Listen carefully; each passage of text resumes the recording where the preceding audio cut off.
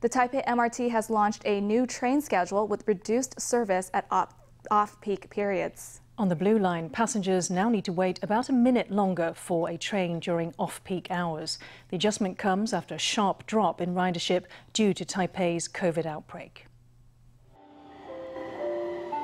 It's rush hour at Taipei Main Station and office workers are out in force. Although metro ridership has fallen by 40% since the previous Monday, some of the carriages are still packed with people.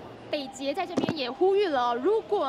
Taipei Metro has a solution for passengers who want to know whether a car is crowded before hopping on. You can use the system's own mobile app.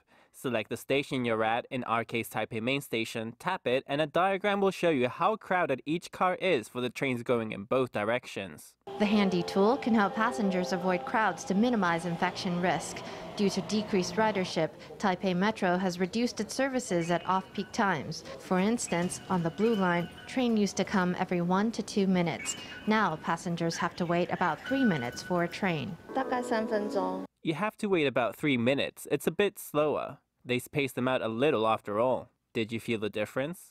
Yes. Passengers say they don't mind the longer wait, but that they do fear getting infected while taking public transport. On her Facebook page, President Tsai Ing-wen posted a list of pandemic guidelines for office workers. They include staggering work schedules and leaving contact tracing info on public transport. She also called for wearing a mask in cars if there are 2 occupants or more, and wearing one at the office if social distancing isn't possible. The last point asks people to go straight home after work and not linger around outside. These past few days, Taiwan's streets have become completely deserted as people stay home to avoid the risk of infection.